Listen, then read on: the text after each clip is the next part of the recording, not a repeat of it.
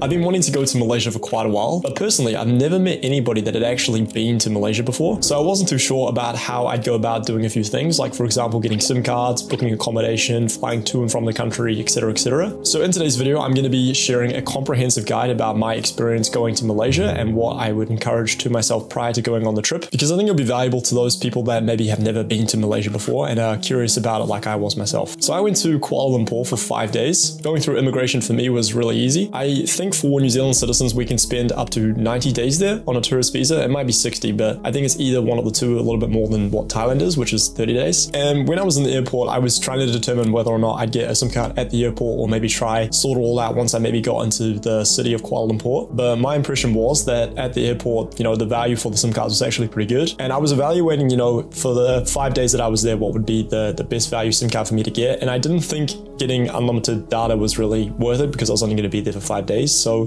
the SIM card that I opted to get was this one, which gave me 15 gigabytes of data, and I only needed to pay this much. I think it was like 25 Malaysian ringgit, which converts to, I think, just under 10 New Zealand dollars. And I think that was the correct decision because when I was actually in Kuala Lumpur, I literally don't remember ever seeing a shop or place where they were actually selling SIM cards. And if you think about the value and what I actually got, getting an actual SIM card itself and the internet that I got for 25 Malaysian ringgit, I think the likelihood of being able to get a SIM card cheaper was pretty low. I don't really think I would have been able to get 15 gigabytes of data for less than 15 Malaysian ringgit. So I think it was definitely worthwhile getting it at the airport in my experience. This was the provider that I used. I downloaded the application so I could track my, internet usage while I was on my trip. And, by the time I had left Malaysia, I had plenty of data left over. So I was very happy with that experience and my, decision to get one at the airport. Now I consider this next thing I'm about to share a bit of a trap. So from Kuala Lumpur, what I decided to do was actually catch the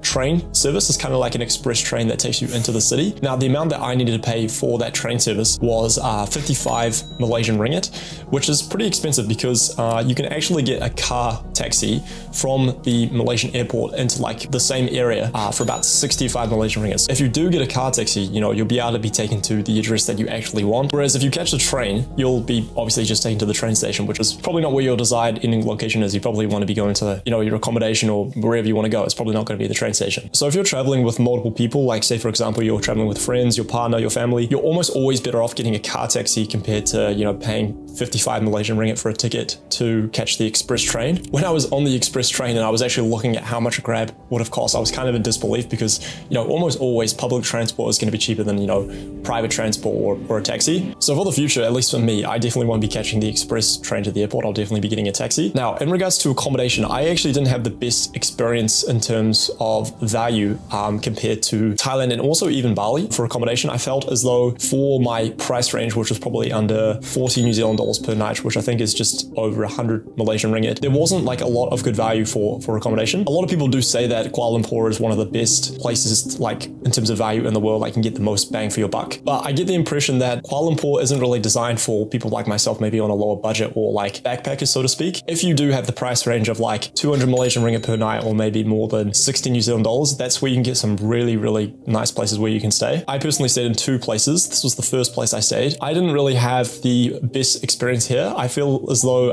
this accommodation that I stayed in was a bit of a catfish, if that makes sense. So the photos looked a lot better than what they actually were. And the second place I stayed was in actually a local non-touristy area. So when I was actually getting a taxi to this accommodation from, my other accommodation that was kind of a catfish, the taxi driver was saying, this is a local area, not a lot of tourists come to this, accommodation or hotel, this area, whatever you want to call it. But personally, I actually kind of liked this accommodation. I mean, it was kind of 20 minutes walking distance to be in the downtown area of Kuala Lumpur. And I don't know, it's just kind of nice just being in the local area and seeing how people experience their everyday lives in Kuala Lumpur. And I thought the value of this hotel that I stayed at was actually pretty good. So I'll leave a screenshot of what it looked like and how much it was, and if you want to check it out yourself. But in regards to booking in Kuala Lumpur and just in general, this is kind of my formula or approach. So basically I will filter which geographic area I'll want to stay in on Google Hotels. I'll just input, Kuala Lumpur accommodation, and then I can use a map view to indicate which area I want to stay in. And then I will filter the reviews so that way they are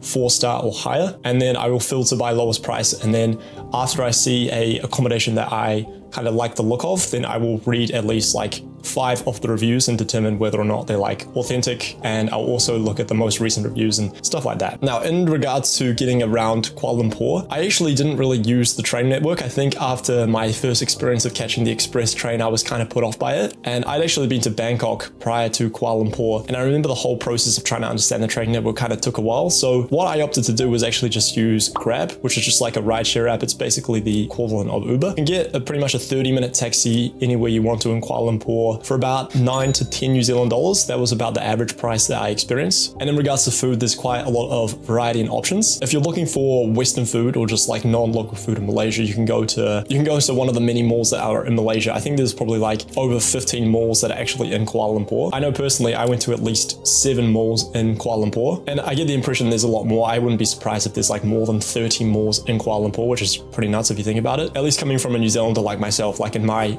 city in Wellington, there's literally 1 mall. So, going to Kuala Lumpur and like experiencing all the malls is pretty nuts to me anyway. But anyway, if you want Western food, you can go to, one of these malls, and there's probably going to be pretty good value there. And then if you're wanting like a nasi lemak or any of the local Malaysian food, there's probably a restaurant nearly on every single block in Malaysia where you can experience, local food. So depending what your preference is, there's quite a lot of variety and options. I found Malaysia to be pretty easy to navigate, and it was pretty straightforward. There's probably 2 other things that I guess you could think about as well, like what card you're transacting with, and also maybe your insurance if something does go wrong. I personally used Wise on my whole trip around Asia just for transacting, foreign currencies. I probably spent just under 500 New Zealand dollars when I was in Kuala Lumpur. So maybe I'll do like a breakdown of how much I saved using Wise comparatively to my bank here in New Zealand with ANZ. If you want to see how I use Wise, what I might do is leave like a video tutorial here about explaining, how I use it and why I use it. And the insurance provider I was using when I was in Malaysia was Safety Wing. Pretty much how it works is Safety Wing will ask you which countries you are traveling to. And depending on your age and, for how long you're traveling, they'll give you a quote about how much your travel insurance will cost. And they also display, what the perks and,